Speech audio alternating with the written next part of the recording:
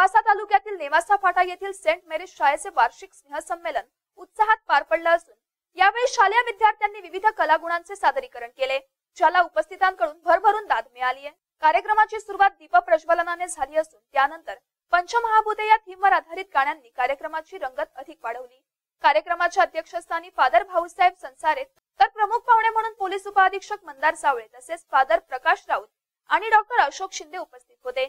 मान्यवरांचे स्वागत शाळेच्या मुख्याध्यापिका सिस्टर जोशी यांनी केले, तर मुबीन शेख यांनी पाहुण्यांविषयी परिचय करून दिला आणि अखेरीस मॅनेजर साली यांनी कार्यक्रमाची रूपरेखा स्पष्ट केली। It's my great privilege and honor to extend a warm and a hearty welcome to St. Mary's family on this auspicious day.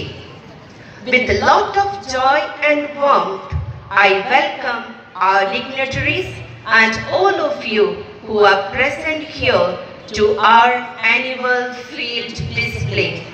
यावेळी पहिली ते 10वीच्या विद्यार्थ्यांनी स्वागत गीते, प्रार्थना गीते, march past, mask drill, Mayur नृत्य, फिट इंडिया कार्यक्रमावर आधारित गीत, ड्रॅगन डान्स, पिरामिड इत्यादी विविध कार्यक्रमांमध्ये विद्यार्थ्यांनी विविध रंगाची उधळण करताना उपस्थितांच्या मनावर अधिराज्य गाजवले। कार्यक्रमाचे प्रमुख पाहुणे पोलीस उपअधीक्षक मंदार सावळे यांनी आपल्या भाषणात सांगितले, विद्यार्थ्यांच्या शैक्षणिक विकासाबरोबरच सांस्कृतिक विकास, सामाजिक विकास, व्यक्तिमत्व विकासाकडेही लक्ष देणे गरजेचे सांगून विद्यार्थ्यांच्या सर्वांगीण विकासावर भर द्यावा असं ते म्हणाले। या ठिकाणी कार्यक्रमासाठी उपस्थित असणारे सर्व पालक, स्कूलचा सर्व स्टाफ आणि विद्यार्थी मित्र आणि मैत्रिणी, खरं तर खूप आनंद वाटला की थोड्या वेळासाठी का होईना परंतु कार्यक्रमासाठी येता आलं।